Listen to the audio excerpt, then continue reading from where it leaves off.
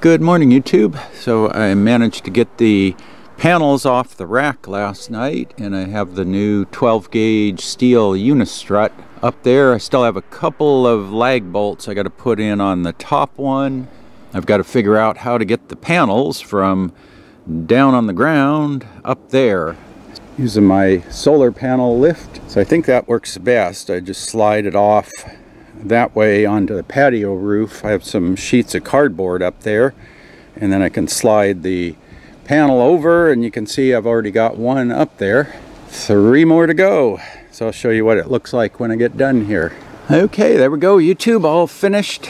Got all 4 panels up there, so 335 watts each. So that's 1340 watts total. Finally got all 4 identical panels up there. Right now I have 2 panels in parallel feeding my 12-volt battery bank, and 2 panels in parallel feeding the lithium battery bank.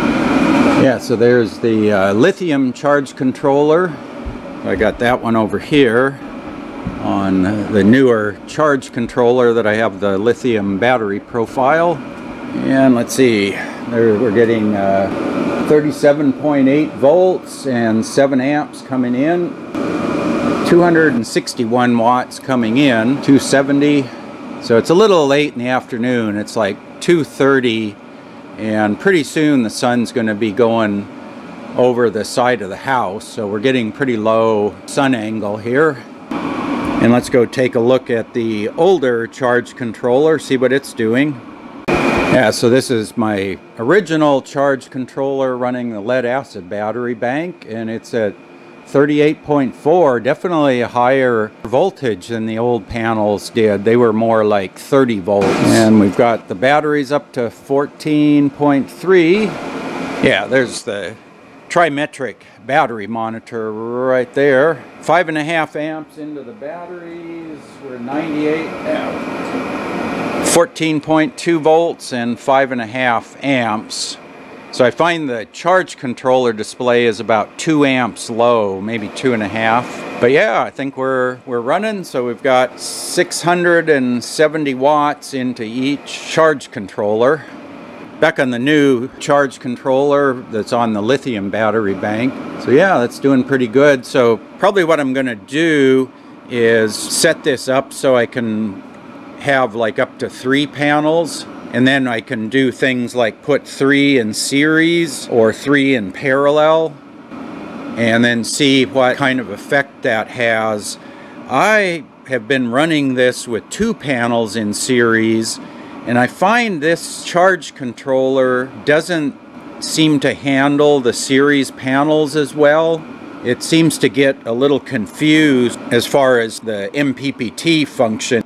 If you reset it, it'll go up to like 70 volts, which is the open circuit on the old panels, and then it'll go down building power, and at a certain point it'll just start falling off the edge of the curve, and it ends up at about 16 volts, which is down at the battery voltage. And then what you have to do is disconnect the solar panel, reconnect it, and then it goes back up to 70 volts and then gradually drops back down.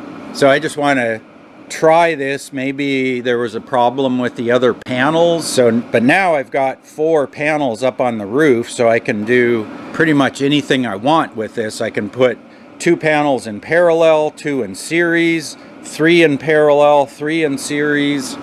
But yeah, I think this is working out okay. We'll see what it does in the morning. We got about a week of clear weather coming, and I'll see what this does at peak sun, you know, right around noon. And then I need to decide if I want to do 2 panels here or 3 panels, because on paper, the 670 watts at 16 volts is about 40 amps, which is what this controller's rated for.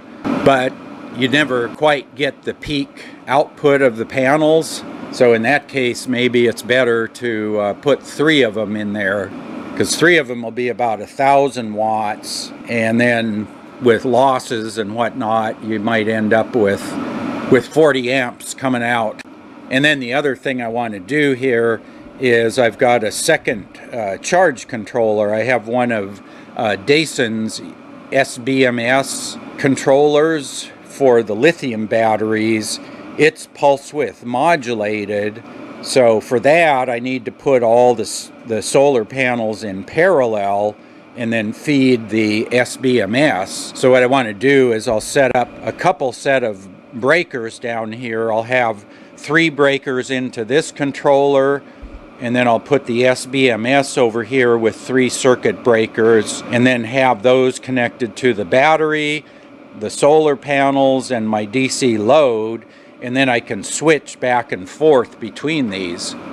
But I wanted to get the panels up first. That was the big deal. Get them up in the sun making power, and then I can fool around down here and reconfigure this. But anyway, I thought I'd show you the new panels, and they're working good on the controller.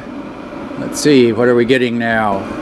About 9.5 into the batteries and 7.5 into my load. So we're still getting a pretty good charge now. I'll put some update videos over here on the side as I make some progress on the system. And if you have any questions, post up in the comment section below.